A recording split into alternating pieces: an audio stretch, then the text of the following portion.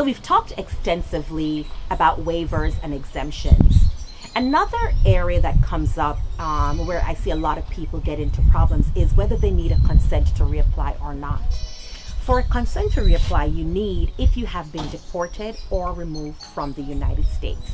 So let's go back to Mr. John Brown, who lived in the United States lawfully for a certain period of time. At some point, Mr. John Brown was ordered removed. In other words, he was deported from the United States.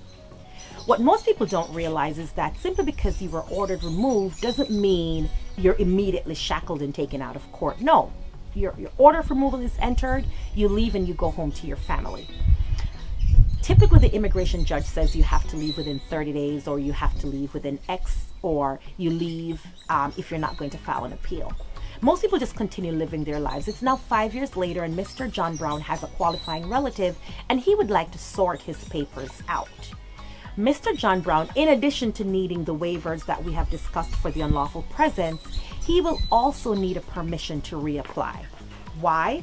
Because technically he shouldn't even be within the United States. He should have departed. So because he has not departed, he will need to file an application for a consent to reapply. Keep in mind, if you're exempt or if you don't require a waiver, there is no application for you to file. That determination will simply be made by the adjudicating officer. Compare that to consent to reapply.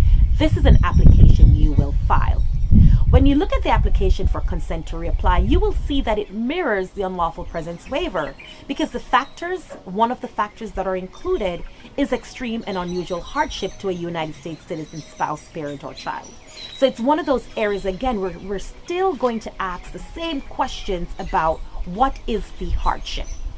So the consent to reapply is the close sister cousin, of course, to the waiver, but sometimes you will need both. You will need a waiver and you also have to ask for consent to reapply.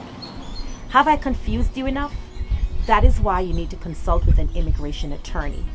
My name is Attorney Diani Winter Funde, and until next time, my friends, walk good.